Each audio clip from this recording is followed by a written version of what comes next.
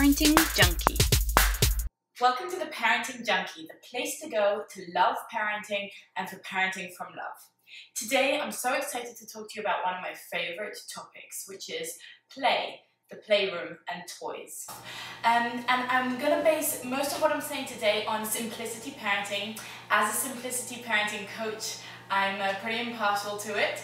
And this is Kim John Payne's work, soon see. And some of the concepts are also borrowed from Rye, which is the school of thought based on Magda Gerber's work. And one of her biggest supporters and a huge and incredible inspiration of mine is Janet Lansbury, who writes at janetlansbury.com and has published 2 wonderful books on the subject of baby and toddler. So today we're going to talk about simplifying our child's toy collection. And some of the homes that some of us have or that we visit in have a kind of area in the home that's slightly troubled, that is going through a difficult time, and this is often the playroom or perhaps the child's bedroom. And what seems to have happened to these rooms is they've been bombarded with an insane amount of stuff, a lot of stuff, many toys of all different types. And it's kind of, sometimes you can't really see the floor, you have to wade your way through. And this happens to the best of us because we live in a very challenging time in terms of toys. I don't think ever in the history of the world has a generation been more bombarded with advertising messages directed at our children and using what's called pester power, the power of a child pestering an adult, their parent, to buy them something. We're also being bombarded with the message that there are certain toys that will develop our child, that with this toy your child will learn to read or dance ballet or whatever it is that it's claiming to teach them to do. And so many toys do a lot. They have a lot of functions, a lot of buttons, a lot of lights flashing, etc, etc. So when you walk into a playroom or into a bedroom of a child, you're often kind of stimulated or overstimulated, one might say, with the amount of stuff and the amount of objects there are there. And the truth is that this is quite disruptive to our children and to play. We have all been taught through marketing messages the notion that the more the better, and that if you don't give your child this toy, you're somehow depriving them. And if a child has more toys, they'll play for longer, and somehow suddenly they'll magically be disappearing for hours on end playing in some wonderfully educational game, whilst you can have a bath and cook and clean and go on vacation. So all of this is to say that these toys are slightly oversold and overpromised, to say the least, and sometimes they're even downright harmful to your child's focus and attention and ability to play. And let's just look at what play really needs for a moment. So play is the child's work. Play, just like you and I have our work, is the child's work, and that is where research shows again and again children develop key skills, and it affects their very health, their emotional health, their academic health, and their intelligence, their ability to problem solve, their ability to create social skills and connections, because so many of those skills are practiced and developed through play. And if a child is expected to play in an environment where they have so many options, such choice paralysis, let's take a metaphor for a moment and imagine you come to your desk at work, say you work at a desk, and instead of just having your laptop and maybe your phone, you now have 7 laptops and 3 iPads and 5 phones and 2 scanners and a desktop computer and a bunch of cameras and all sorts of different gadgets there for you. And you're expected to sit down and do your work. Now, it might be very distracting, and there might be a lot of choice paralysis going on where you're not sure which app or which device most suits this work.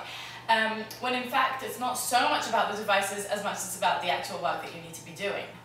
So if we take that comparison, which has its flaws, granted, but gives you a mindset of what it means to be overstimulated, to the playroom, there's really a great list, and this is based again on simplicity parenting, a great list that we can look at to define which toys are not going to make the cut. And one of the suggestions of simplicity parenting is for the parent, for you, to go into your home and collect all of the toys that you have in it. and you might get a little bit of a shock. You might need a few bin bags to do this. And if you just collect them all, your child's bedroom, the playroom, all the knickknacks that are sitting around, and you collect them all into a big pile. And now you start taking out the toys that aren't going to make the cut. So here's a quick list of the types of toys you want to take out, give away, donate. One is broken toys. If it's broken, it's got to go. The next is toys that are ultra specific, that have only one purpose, that are so highly designed for a specific purpose that they can't be imagined into something else. Another type of toy to give away is toys that are active, so toys that play for your child. And Magda Gerber spoke of passive toys for active play, which means that you want toys that can't do much, but can be manipulated to do a lot of things with the imagination. So that pretty much rules out almost anything with batteries, but not necessary. Any toy that you find really annoying should go as well. If a toy is basically an advertisement for a company, get it out. We're going to create an ad-free zone for our children. Also, if a toy is a character based on a movie, that's another form of advertisement, and that is another form of very specified play. So that too doesn't really lend itself to your child's imagination, but it's really a product of someone else's imagination. If there's a toy that's simply a passing fad that everyone has, so your child has to have, that's probably a really good indicator not to buy it. A, because you don't want to get into that snowball effect of we have to keep up with the Joneses, and B, because very soon it will have very little interest to them. If you have more than one of the same toy, cut down. Instead of sending your child the message that one is not enough and they need multiples, cut it down and have just one. And another thing to look out for is toys that encourage aggressive play. So highly detailed guns or ammunition is a good example of something that probably is not going to encourage constructive, productive play. Another toy that you want to get rid of is anything ugly. We want to create a beautiful space that's pleasant for you and pleasing and soothing to the eyes of your children as well. So once you've got all of these toys out of the way, you're going to be left with the keepers. And long-lasting, really high-quality, simple toys. They may well be made from wood or metal or some durable, high-quality material. They don't have to be expensive, but they need to be simple and straightforward toys that a child can come and do many, many different things with. Some really great examples of these are blocks. Any simple block can be used in so many different ways, and the imagination can really be poured into it. So that's a great example of a good open-ended toy. Another open-ended toy that works wonderfully, especially with even with very young children, are balls, all sorts of balls.